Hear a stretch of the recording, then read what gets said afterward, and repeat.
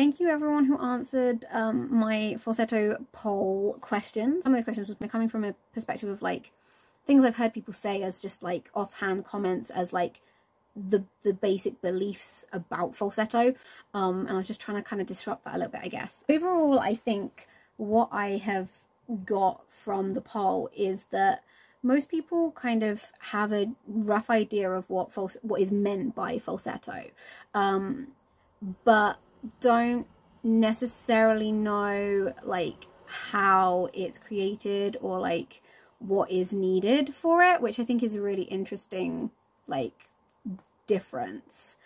If I just run down the results, 69.1% of people said yes to does everyone have a falsetto, which yes, everyone should have access to a falsetto. I will explain what falsetto is in a sec.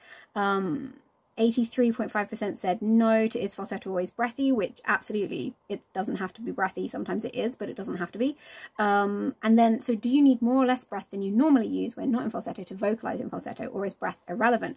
This just, the more, less, or irrelevant, just they kept catching up with each other throughout the whole of this poll. Overall, the final results were 27% said more, 27% said less, and 32.4% said irrelevant. And I mean, I'm not counting the percentage of people that said show results as well, so the percentages probably don't add up. This one is I think interesting from the perspective of like trying to create, you know, trying to vocalize in falsetto. Like if you don't know how you need to use your breath, then how can you do it, kind of thing. I will explain these in a minute as well. I just want to run through the rest. So is it possible to speak in falsetto? Not should you, just is it possible? 88.2% said yes, which yep, absolutely it is. And then should you speak in falsetto? I had 47.3% said doesn't matter, 33.8% said no, 1.4% said yes. I would say it doesn't matter. I would say that you can. I think that the main reason that people say you shouldn't speak in falsetto is because it sounds weaker or what have you. But coming from a vocal like health perspective, if you spoke in it all the time, it might mean that you wouldn't then be able to access modal or get the muscle engaged as much. But yeah, like I'm trying to just do a really brief overview here. Please ask if you have questions as well. Is falsetto sustainable? Which was an interesting question that I asked. 33.8% said depends, 31.1% said no, 17.6% said yes. I think it was a little bit of a mean question. I guess a better question would be like, is it possible to produce falsetto in a sustainable way? Which is, I would say. Is falsetto bad / damaging for your voice? I had 37.1% said sometimes, 35.7% said no, 2.9% said yes.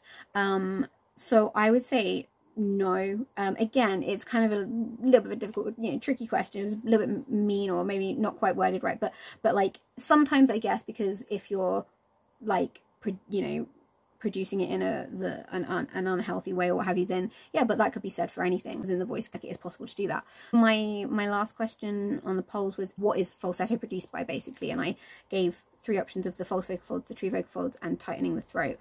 And then the most percentage that was the result was other / show results, which was 36.4% of people picked that one. But the next most was 34.8% said tightening the throat, and then 13.6 said the true vocal folds, and 15.2 said the false vocal folds. And so this question and the question about how much breath do you need, those are kind of the main 2 questions that's like about what is falsetto, right?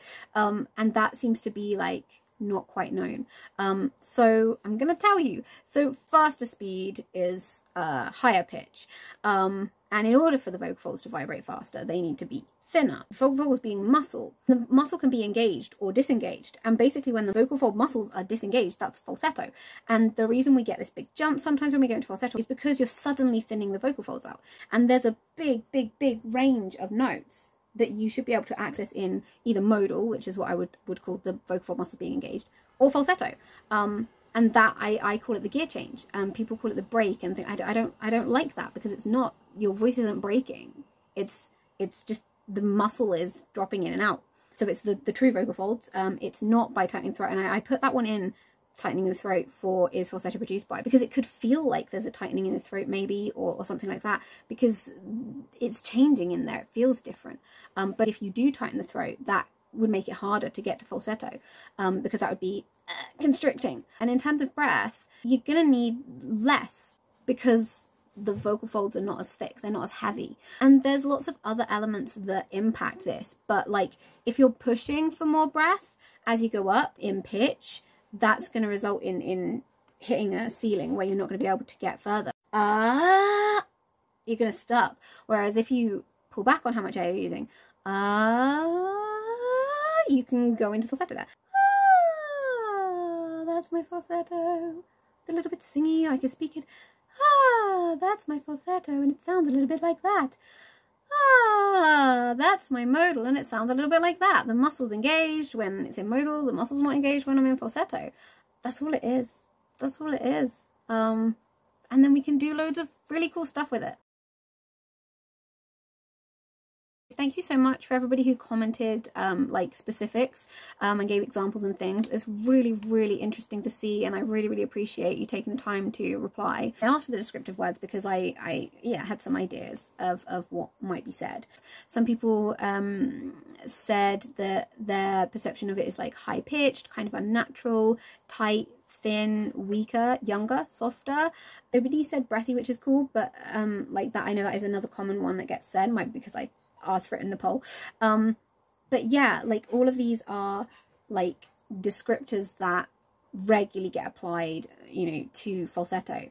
And I guess like one of the things I wanted to do with this poll is to kind of be like, it's not like a bad thing. And like, yeah, you know, if you're not quite sure how to get to it, how to produce it, and you sort of pushing, like, it's not necessarily going to be the nicest sound, but getting the right support behind the sound and knowing how to approach it, it can sound beautiful. Somebody commented about it sounding false, like in falsetto, like false comes from the word, and yeah, that is a really common thought, and I can completely understand why that is.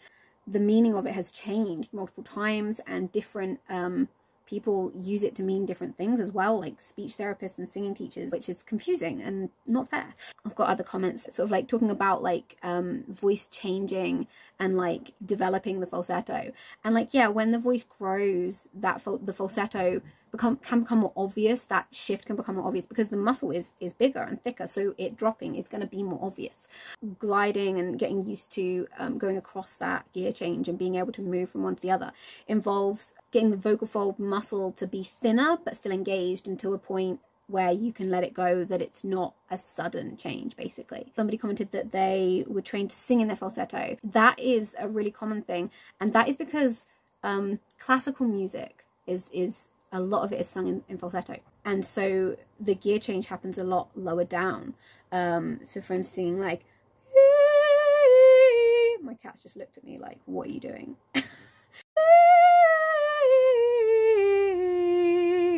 That's falsetto still. I can't go much lower without it starting to get a little bit unstable. That's classical singing. It's got a particular setup. Whereas like, that's in modal, it's got a lot more meat to it and bite to it.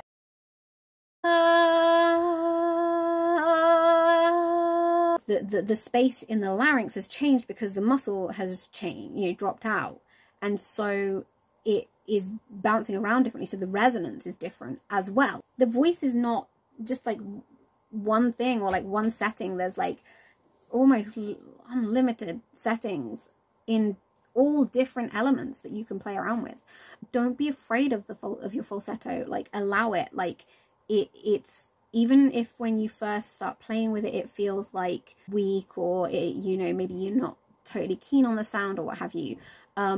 Like, persevere for a bit, because when we're not used to something, we don't know how to do it, and we approach it in, you know, ways that may be making it harder or sound in a way that we don't like. The first step is like how to do it and just letting yourself go to it, and then you can play with like getting it to sound in a different way. And this is not to say necessarily speak in it, but by playing with and allowing the falsetto to happen, even if you're not looking to do singing or anything like that, like, I honestly believe that by playing with it and allowing yourself to go across your full range, use the vocal folds with the muscle engaged and disengaged, it's going to encourage more flexibility, particularly if you can get to gliding across that gear change smoothly from modal to falsetto, because that means you're thinning the muscles as well, and that's a lot of, you know, work to do. So like, I think even though, you know, speaking in it is maybe not necessarily what you want to do, it's still a really useful tool, and it will give you so much more options, give you so many more options. I am writing a workshop at the moment about falsetto and how exercises to find it and explore it, and talking about what it is and how we can use it, and giving examples of different songs and things like that, and also, you know, bringing it into speech a little bit as well, just across the board for all voices.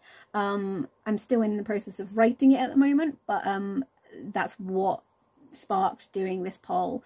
So yeah, if you're interested in that workshop, let me know. And I will tell you when it is ready, and it will be online, so anybody will be able to access it. Yeah.